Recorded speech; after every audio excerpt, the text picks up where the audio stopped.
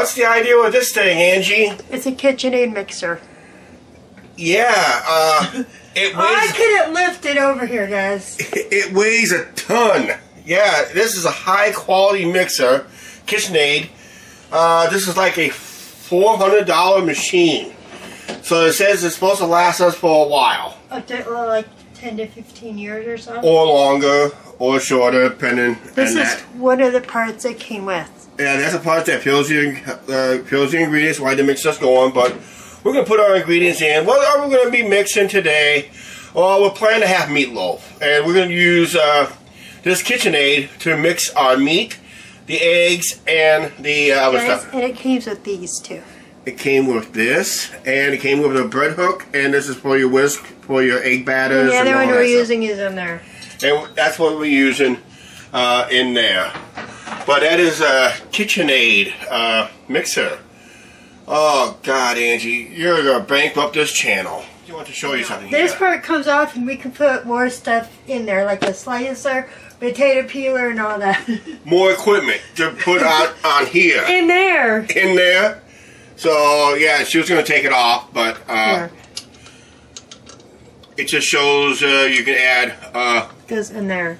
More equipment in there, which it's going to be costing an arm and a leg. Yeah, right. So you just twist it if you don't need the stuff. Yeah, just make sure it's on tight, okay? So it doesn't come off. It is. It is. You don't want that flying off when we're in operation, okay? Alright, we are making meatloaf today because our recipe calls for, we're going to use this kind of meatloaf 2 pounds. And there's our 2 pounds of hamburger. And we're going to use some breadcrumbs and, well, whatever breadcrumbs I use to help coat some meat. But, you guys don't have to use a KitchenAid mixer. This is our first time using it on the video. That's right. So let's start using it, okay? Yes. Okay, I know it's a little dark, but we got our hamburger in there. 2 pounds of hamburger. And we're going to add, like I said, one of these, right? Yep.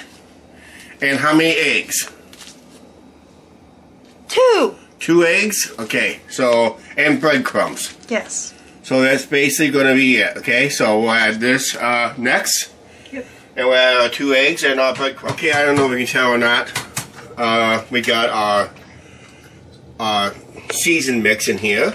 That's this. So that's our seasoned mix. This bowl does come off. Just gotta turn it, and now you can see our ingredients. Let's do it this way, so we can see our ingredients better. This bowl does weigh a lot, too. Oh, there's the eggs. Okay. We're gonna add our 2 eggs. One kind of broke. That's okay because it's gonna get scrambled anyway. Put that in the sink. And where's our 1 for breadcrumbs? They're right there. They're right here. Okay. We're gonna be using these breadcrumbs because it's easy to mix in.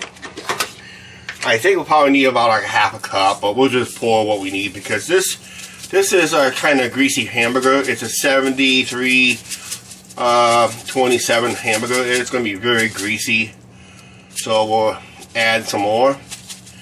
It's almost like a half a cup, so between a quarter of a cup, third of a cup to a half a cup. And now we'll just put this in the mixer. Make sure it's locked in place. And Angie, you can do the honors from here.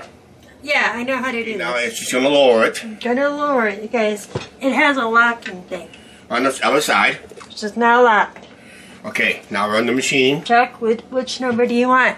Start on low speed first. There's the stir. I don't know. Can you see it? I know it's poor lighting in here. But look how quiet it is compared to the other mixer. It's very quiet. Oh, this is really stirring. Yeah, it's really mixing up really good. See, one is stir, it goes up to level 10. Okay. All we have to do is just make sure it's mixed in, okay? Yep. We got our hamburger mix. Pretty good. And now we gotta put it in the pan and put it in the oven. But that's how you use the KitchenAid mixer, right? Pan mixer. And it makes almost anything, right? Yes. And today we decided to make meatloaf with that mixer because we wanted to be safe, so we don't have to handle it, right? Right. You guys, and KitchenAid comes in lots of colors. Yeah. I'm just going to use wax paper to kind of pat it and form it into this loaf pan. This hamburger will shrink. And I'm going to show you something real quick. We got some leftover sweet and sour sauce.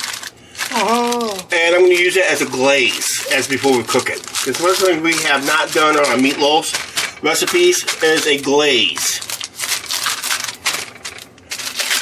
Okay, I'm going to finish this off camera and see what it looks like. Look at that beauty. We pat it all down in. The hamburger was mixed by using that KitchenAid mixer. That thing weighs a ton. It does. That's why I can't lift it by myself. That machine by itself has 7 quart. Well, it's 7 quarts, but the weight of that thing has to be pretty close to 10 to 15 pounds. It's pretty heavy. Yeah. It's a pretty heavy machine, so it's heavy duty. Alright, let's get this sweet and sour sauce. We're going to use the sweet and sour sauce. I used to do what they call at one time I used to, because this is what we're going to create a glaze. Basically, we're going to use sweet and sour sauce. You can use any flavor. At one time we used to do duck sauce, which is a clear sauce. We haven't did that in a long time. We used to do a duck sauce and ketchup mixed together as the glaze. But it ended up being almost similar to this. So we're going to use sweet and sour sauce, and we'll see. We're just going to glaze it a little bit. Some of this sauce. Not a whole lot, because now you're going to use a brush, and we're just going to brush it across.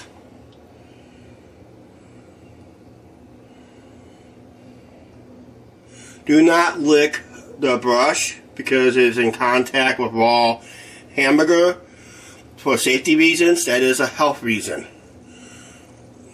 I know it's tempting to lick the brush after it's done, but it's already in contact with the raw meat, and that's cross-contamination. You don't want to get food poisoning on that.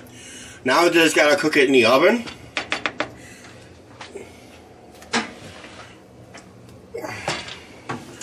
If Angie wants to put it in the oven.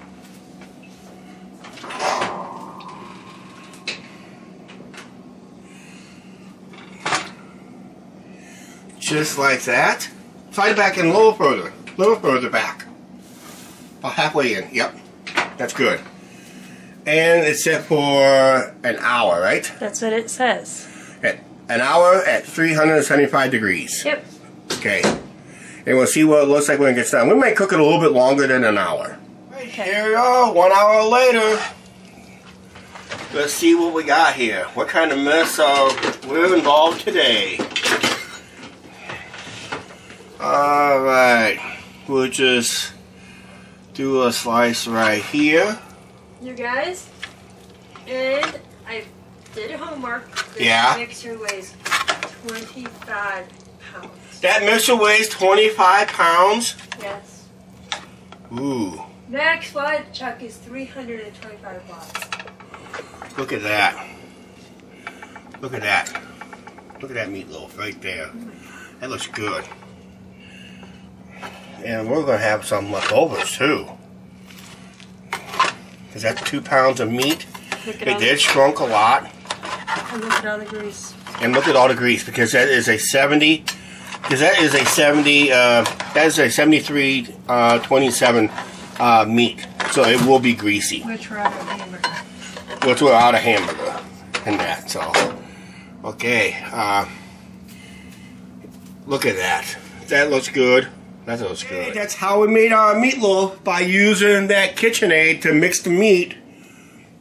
You guys, and they do have different sizes of those. Different sizes, different colors, and different attachments.